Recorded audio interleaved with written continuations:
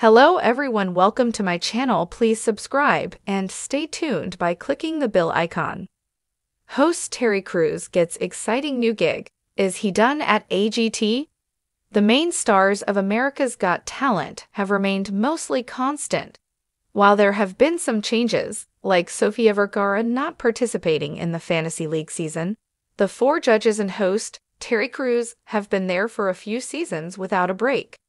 However, some fans think Crews might be on his way out. Here is why some people think Crews might be leaving AGT. A beloved sitcom is coming back to TV in a different form. Everybody Hates Chris was a show that was based on the childhood of comedian Chris Rock.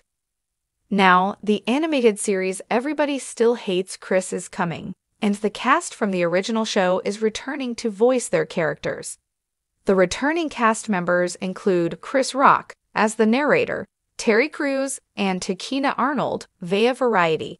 Crews played Julius, Chris's father, and Arnold played Rochelle, Chris's temperamental mother. Everybody Still Hates Chris premieres later this year on Comedy Central and later on Paramount+. The kids from the original will have new voice actors since the original actors have all grown up. This includes Tim Johnson Jr., Saturdays, who will play young Chris. Since Terry Crews is returning to voice Julius, many fans think this might end his tenure on America's Got Talent.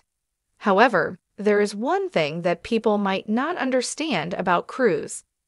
Voicing Julius on Everybody Still Hates Chris should not interfere with Terry Crews' role on America's Got Talent.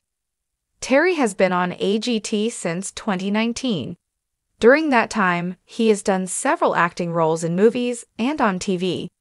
On TV, he starred in Tales of the Walking Dead and Space Force in 2022, Side Hustle in 2021, and Mapleworth Murders in 2020. He also appeared in movies like John Henry in the titular role in 2020, and has two movies coming out this year, with Deadpool and Wolverine as Bedlam and The Killer's Game as Lovedoll. Marvel's next movie, Deadpool and Wolverine, will be released in July.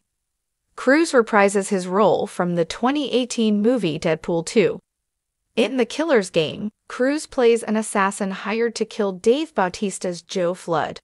That movie arrives in September.